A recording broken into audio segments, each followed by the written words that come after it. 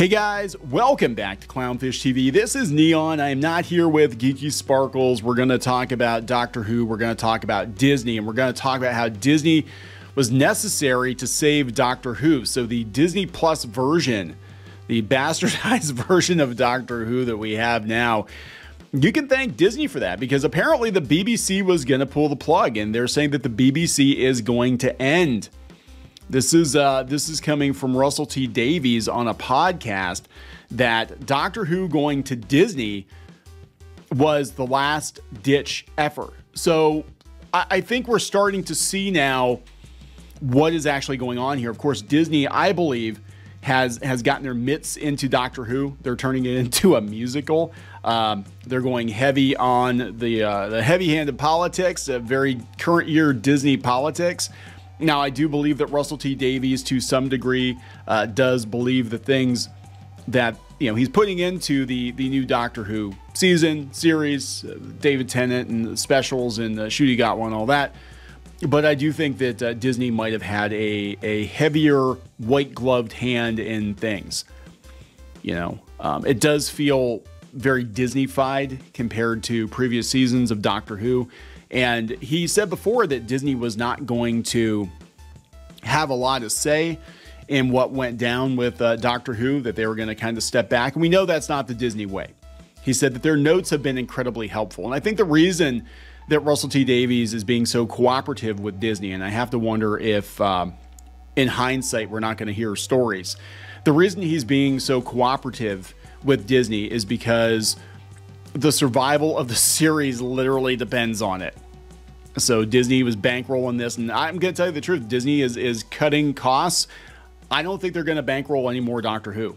I think this is probably potentially the end of New Who. I don't know, guys. So before we get into it any further, please subscribe for more pop culture news, views, and rants. Guys, no woohoos. This is a very serious moment. It's the death of Doctor Who. ComingSoon.net had it. Deadline had it. Russell T Davies is like, yeah, the demise of the BBC is on the way. So we'll go with the ComingSoon.net version. Doctor Who showrunner explains why Disney Plus deal is necessary for the series' survival. During a recent interview on the They Like to Watch podcast, They Like to Watch. Wow, okay.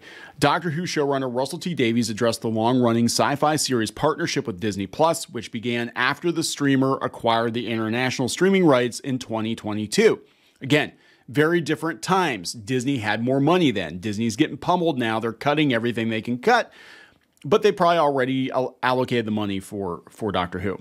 Davies explains why Doctor Who's Disney Plus deal is vital to the beloved show's future, revealing that he believes that its home network, the BBC, is undoubtedly nearing its end. I had already said in interviews that I think Doctor Who will have to become a co-production. There's no way the BBC is going to fund it. He said, you've also got to look at the long term at the end of the BBC, which is somehow, surely, undoubtedly on its way in some shape or form. What is Doctor Who going to do then? You have to prepare for that. Well, going to Disney Plus, probably not the smartest thing. Netflix probably would have been a better option, but Disney was throwing mad money at people for projects they were way overspending, and this is a sticking point with what's going on right now with Nelson Peltz trying to get on the board. Is they're like, you guys have not gotten a return on your investment, and I'm telling you, Disney, whatever they're spending on the new Doctor Who specials and series, and they look very expensive compared to past episodes. In fact, the show, to be honest, as much as I haven't liked it, the show hasn't looked this good since the Matt Smith era, right? So they're spending bucks on it.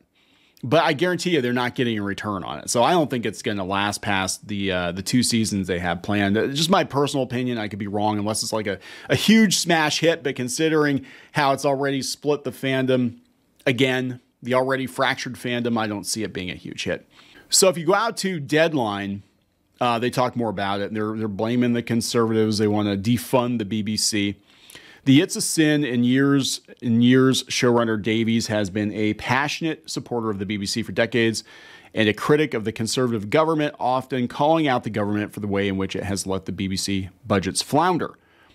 Doctor Who was handed a huge cash injection via the Disney Plus deal, which also saw his Dark Materials studio Bad Wolf brought aboard as co-producer alongside BBC Studios, a Davies set condition before he rejoined for his second stint as showrunner. The show will launch simultaneously on the BBC and Disney Plus in May. So he was talking about the director general, I guess, delivering a set piece speech about the future of the corporation, which he hailed the Doctor Who deal for being a good example of how we can work to deliver more value through third-party funding while protecting content for UK audiences. I don't think this new Doctor Who is for anybody. I mean, they basically brought David Tennant back just to run him into the ground.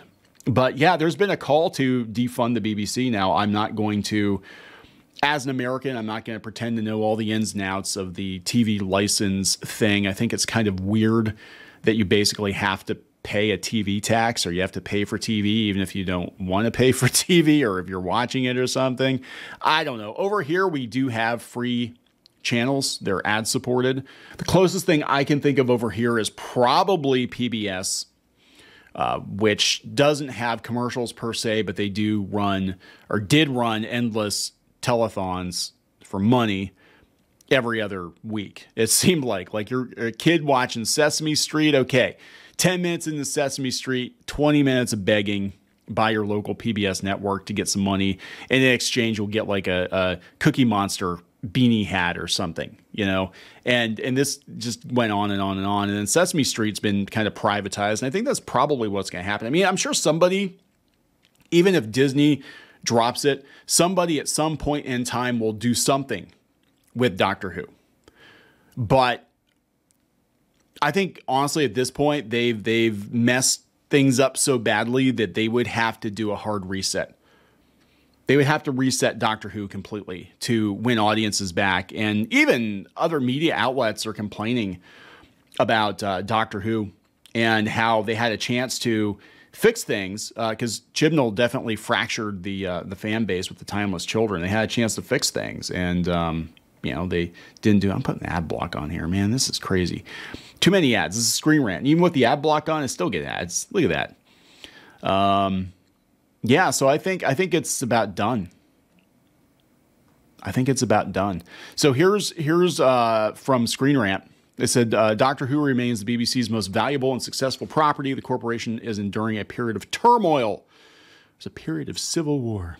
Currently, the UK Conservative government is deciding whether the TV license fee, which helps fund the BBC's television, radio, online, and educational output, will be scrapped ahead of the expiration of the current Royal Charter Agreement in 2027. The corporation has seen funding cuts leading to the closure of several channels and a pivot to digital-first methodology. That's why Disney Plus is getting it first, I guess.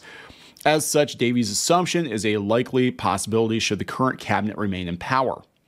Though the BBC's closure isn't finalized yet, viewers can already feel Disney's impact on the popular sci-fi show. Yes, alongside the production having received notes for filming since season 14 and 2023's specials, it will see a major release shakeup. Yeah, so they're going to get the simultaneous global release. Doctor Who is no stranger to facing a potential untimely end, as seen with the original show in 1989 getting canceled and the scrapping of the Paul McGann-led U.S. co-produced series in 96. Travesty, he was a fantastic Doctor. I did not like that movie very much, but he was a fantastic Doctor, and I would have loved to have seen a series with him as the Doctor. However, throughout each of these situations, the BBC would still somewhat guarantee the series would live on through rebroadcasts, expanded media, and home releases.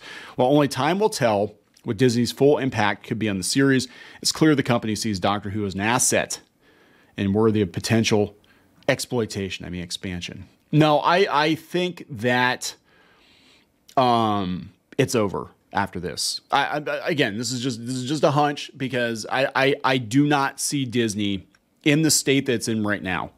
It's contracting. I don't see them throwing more money at a property they don't own, and I don't see them buying Doctor Who, and I don't see the BBC selling Doctor Who.